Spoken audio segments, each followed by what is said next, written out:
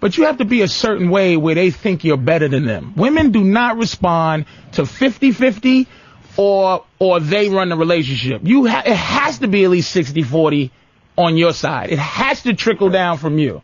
You gotta learn how to be an asshole.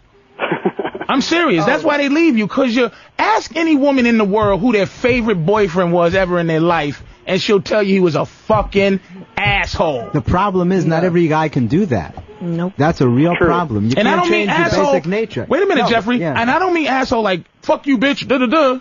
I mean asshole like, this fucking asshole. You could be a smooth asshole. Yeah. I happen to not be a smooth asshole. I think Jeffrey is a smooth asshole. Dante's a smooth asshole.